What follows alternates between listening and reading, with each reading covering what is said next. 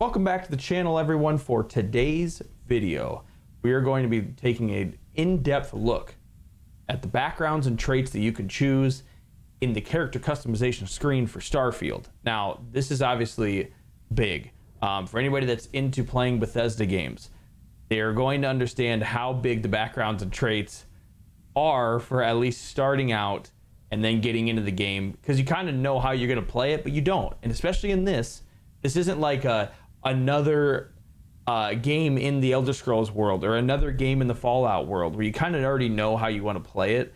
This is a whole new world and a whole new game, and so you kind of have to do a little bit of guess and check. You know, like you're gonna have to just settle with one picket, and if you like it, great. If you don't, maybe you start over and redo everything at your character customization screen again through the game. So for today, I kind of want to just run through a decent high overview, kind of quick look into the starting skills of each background and then the traits. So the backgrounds, first and foremost, you've got Beast Hunter to start. So again, that's going to be, and again, you can pause this video at any time to take a look and read the paragraphs above it. Gives you more of a description. But for the Beast Hunter, you have your fitness skill, your ballistic skill, your gastronomy skill. Kind of basically meaning you can hunt down the beast and then make food and different different drinks and things like that out of the things you find. Bouncer is your starting skills are going to be boxing, security, and fitness. As you see, it literally says you've worked the line at the toughest clubs in the settled systems in your background, like with what happened back then in your past life kind of thing. So again, if you're into hand-to-hand combat, security and fitness, this would be a good one for you. Bounty hunter, this is more of the mobility for you, and going over and finding wanted individuals, as it says in the paragraph. So this is going to be piloting. So this is going to give you obviously a starting skill. Now remember, this is like a quick note, these are all starting skills. So for anybody that's new to Bethesda games, these are starting skills that just give you a quick boost of that skill in the beginning when you're about to start into the game. So doesn't mean that you can't all of a sudden become great at piloting if you don't choose the starting skill of piloting in the beginning. It's just something to help you right in the beginning in that specific skill. So you've got piloting, targeting control systems, which is again is for your ship using missile weapons,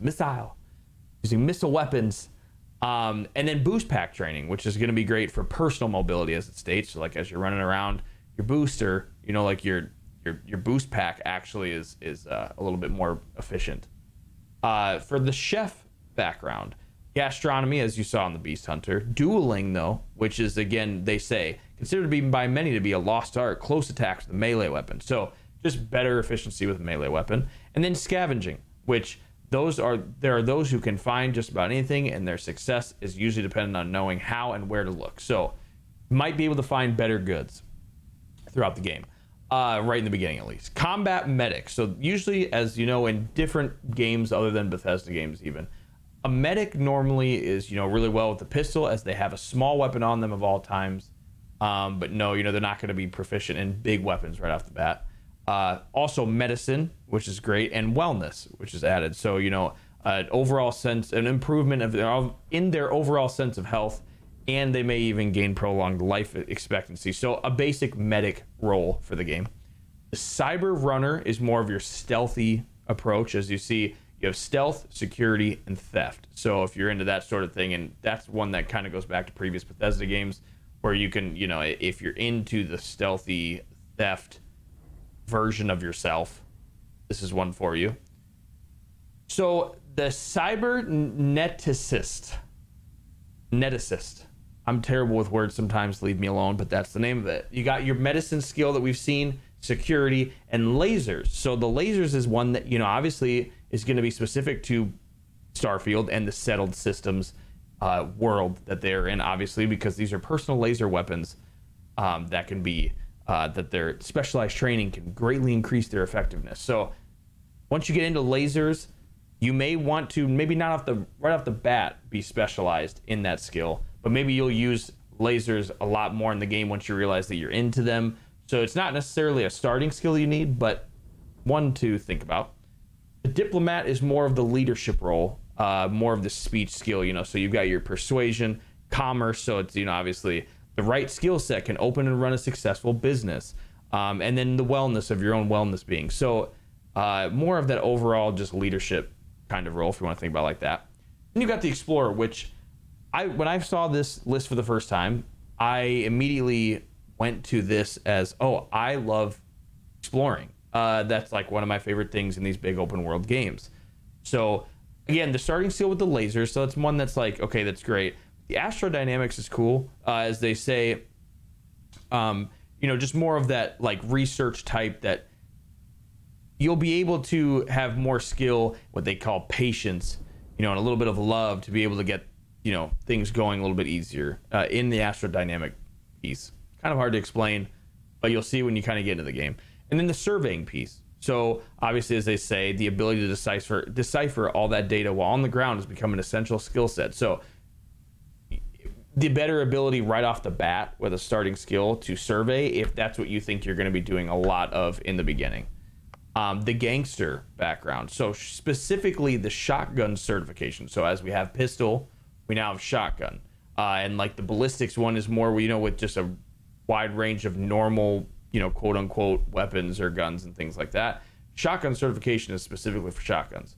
Then you've got your boxing, which you saw, that hand-to-hand combat, and theft. So obviously they, that gangster role, pretty typical. The homesteader is one that I also really enjoy for people that are going to be exploring. This is one of them on the top of my list that I was really considering. Geology. So it says the newly discovered minerals mined from alien planets and moons have directly led to some incredible technological advancements. So better mining abilities. Surveying, which we've already gone over. And then weightlifting, which this is a big one for anybody that have played Fallout, Elder Scrolls, these other games from Bethesda that you can carry around more weapons and equipment. But this is a big one because it's both in space and on the ground. So as a starting skill for anyone that hasn't been into a Bethesda game yet before, this just means that you have a bigger backpack, quote unquote, and specifically for in space and on the ground right off the bat. Instead of earning it along the way, you start out with a little bit more, which is pretty legit. The industrialist, again, persuasion, security, and then research methods. So it says by skillfully employing both new and time-tested methods, a researcher may complete projects faster and even gain unexpected insights. So you may gain insights, like it says, that others may not, because you have a starting skill right off the bat. So when you start researching things, you'll learn things quicker and maybe more things that other people would not. The long hauler. So as they say, let those other hot-headed pilots obsess over laser weapons and maneuverability. You're a space trucker, pure and simple, so you're a cargo person, as it says, the long hauler, you got the weightlifting, which is great for both in space and on the ground. Then you've got the piloting, and you've got the ballistic weapon system. So while there have been significant advancements in shipborne weaponry, sometimes the most simplest tool is the most effective, So more of a, like they say, you're the trucker in space, with the cargo and everything. Pilgrim. So you've got scavenging, which is, there are those who can find just about anything, and their successes we've kind of gone over, surveying, so to help with the scavenging. And then gastronomy. So as a pilgrim, it's kind of like they're saying, you know how to live correctly, right? So you know how to survey well, you know how to scavenge for things, and then you know how to utilize those resources to cook and feed yourself and things like that. Interesting, more if you're going for that that original type of just living life as you go right off the bat. So this is the professor skill. This goes over the research methods which you've seen, geology, which we've seen, and the astrodynamics. So it's more of the very knowledgeable person in your group of people and to yourself, which is always useful. It's not going to be as much physical things, but more of a mental brain aspect for the professor. The Ronin, which is dueling, as we know, as we've seen with the melee weapons, stealth and scavenging. So they say in the main description, masterless and unbound, you wandered the settled systems as a blade for hire, so that a simple mercenary feel. So something you can consider. The sculptor, which is medicine, geology, and persuasion. So we've seen these before. But skilled, steady hands, and that you could be a surgeon kind of thing, something to consider. The soldier, which is another one that was at the top of my list as one of those basic OG characters, right? Where it's a warfare, just a basic warfare. You're going out there, you're going to be great with fitness, Ballistics, obviously, is your just majority of high-speed projectiles, they say, or weapons or guns. And then boost pack training, so you can get around easier. It's a very good overall starting point for a lot of people is the soldier, so something to consider. This is the one that I actually chose. I'm going to be doing in my playthrough here is the Space Scoundrel. And just because this is for me personally the best option. You've got your pistol certification, so you know you'll be great with pistols, which is awesome, but you know you can work on the other weapons as well. But start with a pistol because you usually start with easier weapons like that. To have that starting skill would be great. Piloting, so as soon as we start to learn, you know, and get into the game and you start to learn all about the ships and how to drive it and everything like that, you'll already have a better skill set in driving, which is great, so you can avoid any bad things going on in outer space, things like that. And then persuasion, because speech in Bethesda games leads to so many great things. And so me, with my background knowledge of how a lot of Bethesda games work, before getting into this, I already know persuasion's already a big one for me. So this is what I'm choosing personally as Space Scoundrel, but again, it could work well for others and terrible for others, so just consider that. The Xenobiologist, where again it's the lasers, so it's going to be like personal laser weapon efficiency, surveying, as you've seen, and then fitness to get around better, you know, that, which means the increased lung capacity and everything like that. And then the last one on this list being what they call file not found. This is actually really cool. The paragraph is interesting. You know, they're basically saying there's no information on file about your past life, you know, for this one. You know, but it's great for wellness, which is awesome. Ballistics, which is, you know, again, those high speed projectiles or most guns, and piloting. So it's kind of a mix. This is another one of those big overall pieces. So something to consider. Again, just as an overview, I chose Space Scoundrel, but let me know in the comments below what you guys end up choosing and why. And if you do it again, you make a second character, you get into it again, you make another game and you choose something totally different, why you did that and how it's ending up for you. Next then is the traits. So the traits are all optional. You don't need to do this. Some of them, when you read through them, you'll understand why they're optional and why a lot of people may not even choose any, or you may choose 1 or 2 or even 3.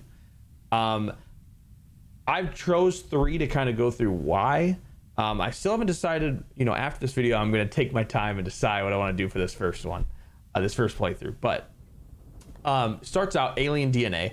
So you volunteered for a controversial experiment that combines alien and human DNA. So what they say is that you start with increased health and oxygen. Again, these are starting things to help you out. So for people that are unfamiliar, again, with Bethesda games, background and traits are to help you in the beginning, especially.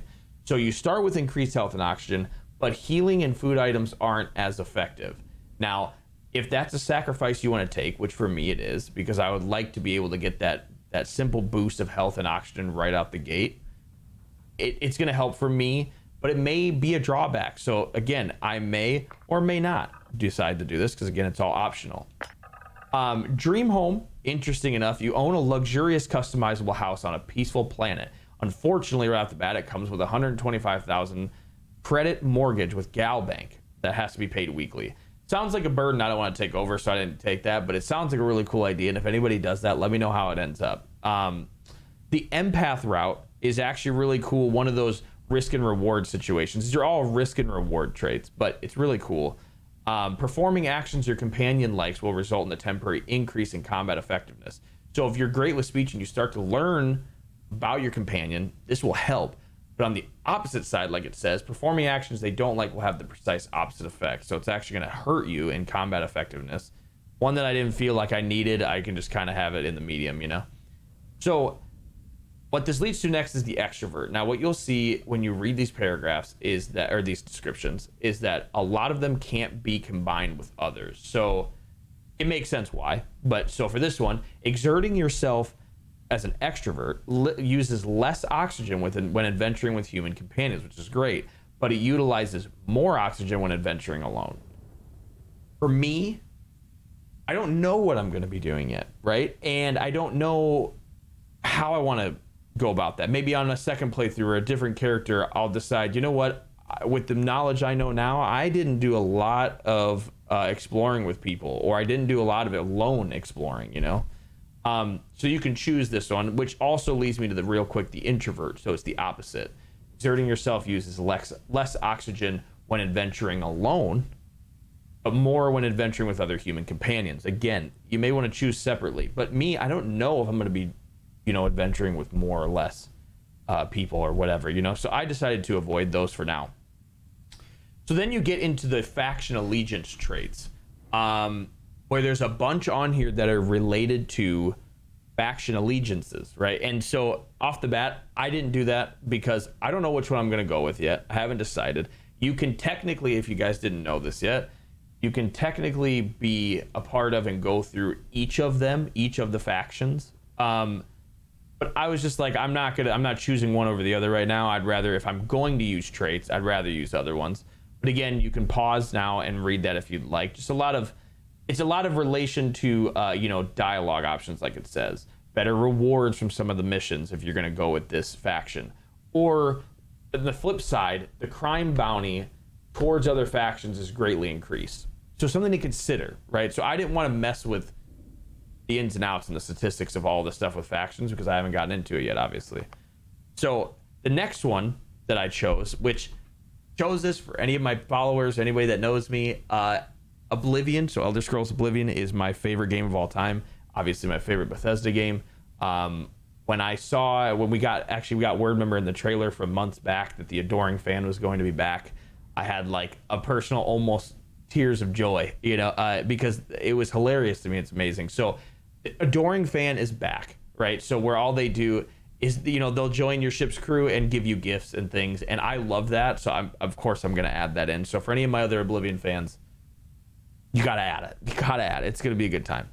So then you got some weird stuff like this kid stuff one, where they say your parents are alive and well, and you can visit them at their home, which obviously in my mind means that it'll lead to better and different dialogue options, potentially rewards and things.